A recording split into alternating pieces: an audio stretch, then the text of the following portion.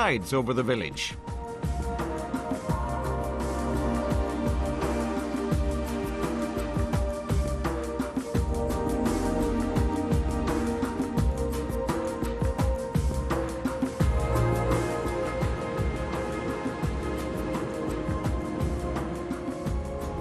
Across Loch and Doll is the area known as the Rins of Islay, where some of the island's prettiest villages are situated. Many people find them rather like Irish villages in appearance, and I tend to agree. This is Port Charlotte.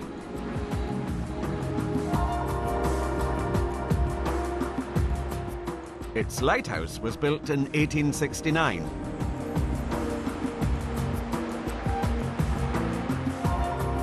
Islay has been referred to in song as Islay of the blue-green grass. I'd say that's quite apt. Much of the land here is particularly arable. At one time, Islay ranked highest in importance of all the islands off the west coast of Scotland. It was the seat of the MacDonalds, Lords of the Isles, who were extremely powerful during the 14th century. So much so that they considered themselves of equal rank to the Scottish kings, if not even higher. The Lordship of the Isles made its own independent treaties with England, France and Ireland, and sometimes against the Scottish interest. It was ruled from 2 islands on this loch. The main island, or Castle Island, was the principal residence, and Council Island was the official seat of Parliament.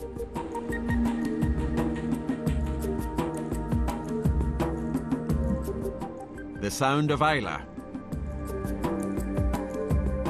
And right next to it, of course, what else but another distillery, Colonsay Distillery. Bunnahabhaing single malt is also produced on this stretch of coastline, a little further north.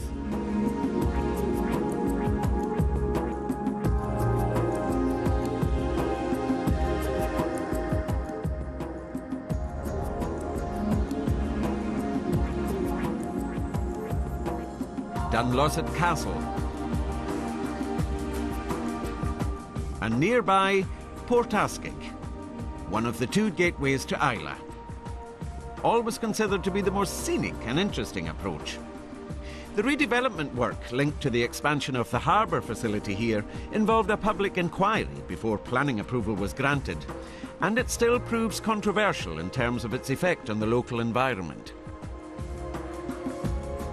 Time now to cross to the Isle of Jura.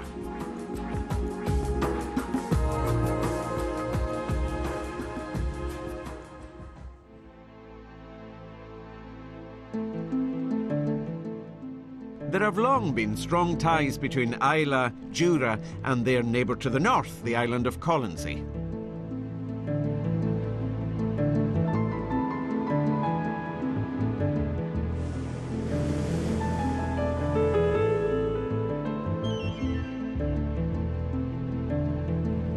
Jura is one of the steepest and craggiest islands in the Inner Hebrides. From the far north coast are views of one of the largest permanent whirlpools on Earth, Corrivreckan.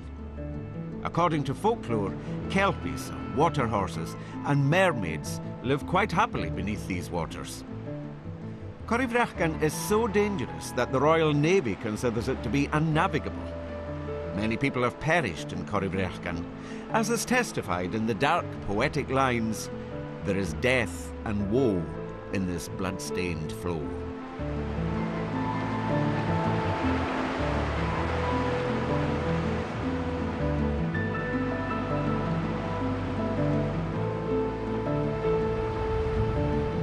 There are many unspoiled areas across the moors and hills of Jura, and to explore this environment can often feel as though one is entirely alone in the world. In fact, the population of Jura is very small these days.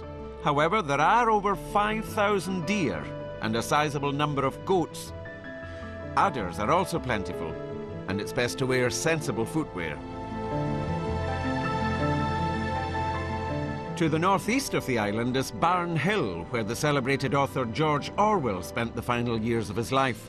The people of Jura referred to him by his real name. To those who knew him, he was simply Mr. Blair, a quiet and unassuming man by all accounts, George Orwell, or Eric Blair, first visited Jura in 1945. He moved there the following year. Orwell preferred its solitude and space to the cares of London. He wrote 1984 in Jura. In the end, though, he contracted tuberculosis and was forced to return south.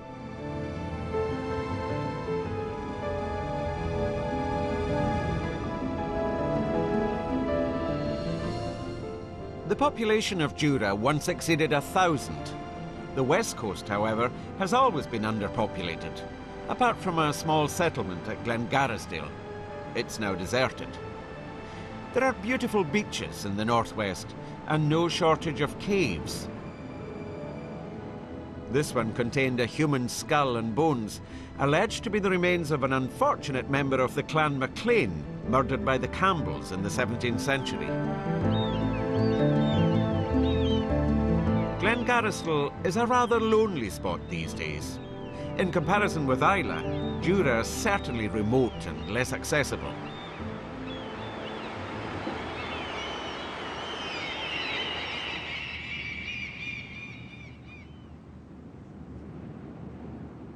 The moorland here seems endless, and it can be a bit hazardous to wander about during the stag shooting season, for fear of being mistaken for a deer. It's best to seek prior permission. Large areas of Jura are officially recognised as private hunting ground.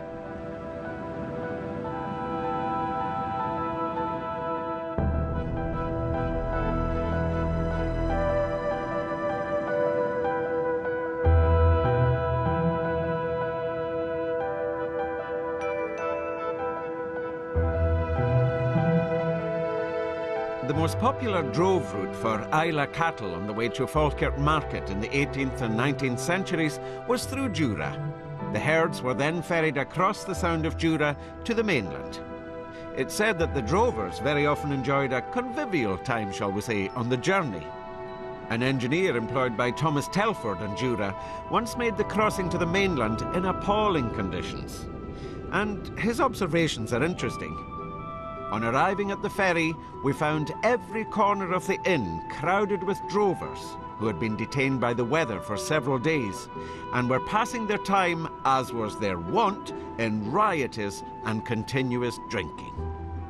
Sounds like quite good fun to me.